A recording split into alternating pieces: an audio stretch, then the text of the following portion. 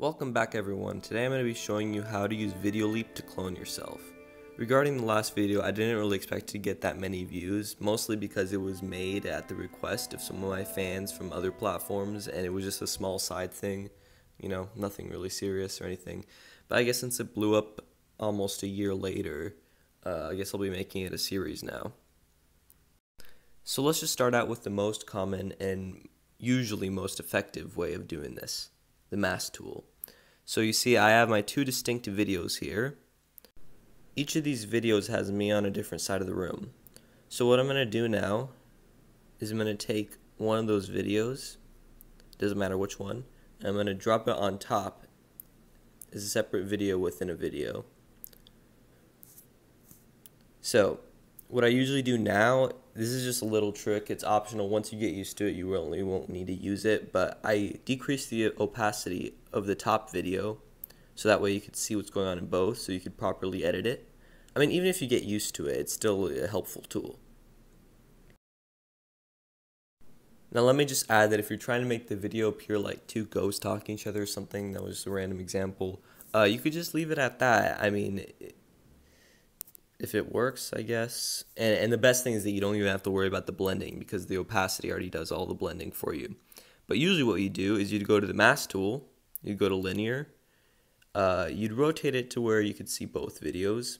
Now let me just add that lighting is going to heavily impact this later on. So make sure to get some neutral lighting, no super dark, no super light. And also the clothes that you wear is going to affect your lighting. I'll talk more about that later. As you can see, it looks good except for the lighting contrast in both videos. You can see an obvious line. One thing you could do to counter this is to pull on the arrow edges of the line, as you can see I'm doing.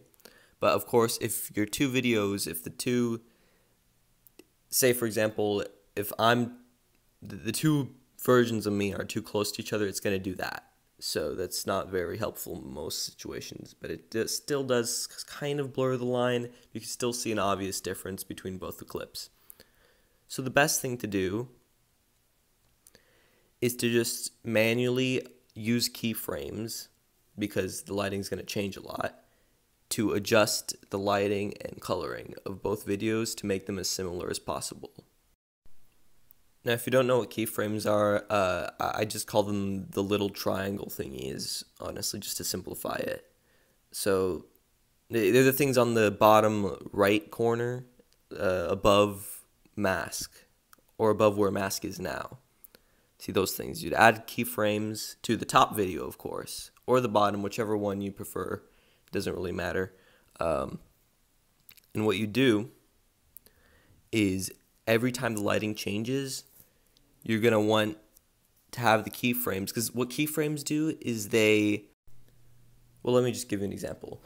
If you put two keyframes together and the first one has a brightness of, say, 100 and the second one has brightness of 0, and you put them at a distance, from when the video goes from one keyframe to the next, it will change over time and it'll change smoothly.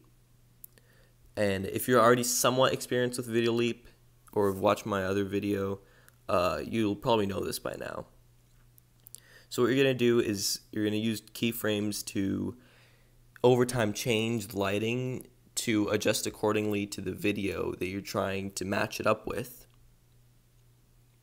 And this can be a real pain sometimes. Even I don't get this sometimes, because especially in, see, this is just a demonstration video. I'm not actually trying to make a real video. If I was, I would use a much better lighting than this, because this is horrible lighting right here.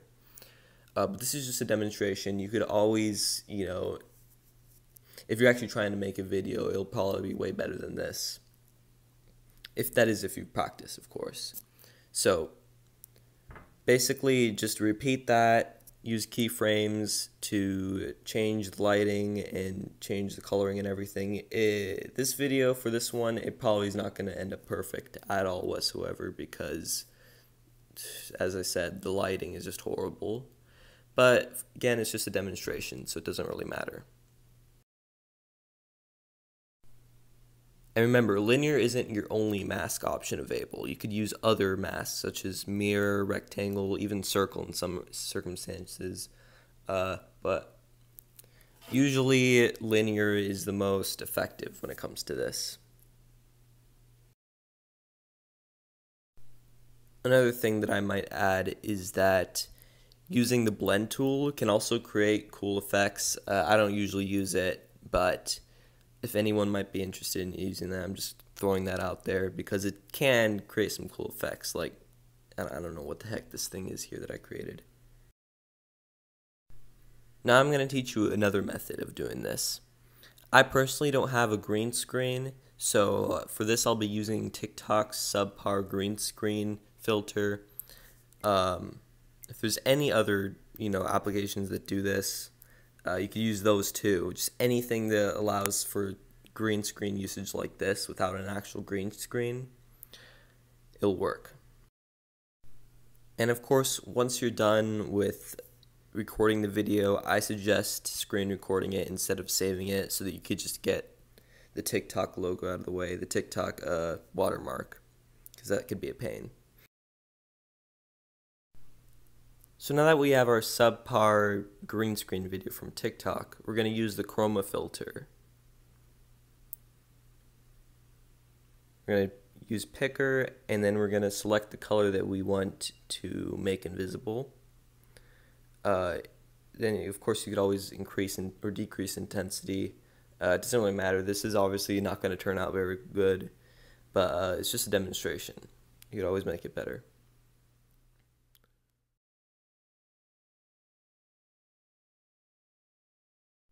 So this obviously isn't going to look very good, so yeah, whatever, it doesn't really matter, it's just a demonstration as I said. But as you can see, it still works. And of course, always, if you have your own green screen, I suggest using that because that will always be way better than any sort of digital green screen. Make sure to comment any techniques, tricks, tips, anything that you'd like to see in the next video because I will be making this a series. Thanks for watching.